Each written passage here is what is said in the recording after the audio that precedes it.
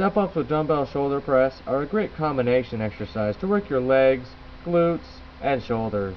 As you step up, make sure that your knee does not pass your toe, as this will cause undue stress on your kneecaps. As you step up to the top, you can either balance or plant both feet to concentrate more on the shoulder press. As you see here, the dumbbells are in a high hang position.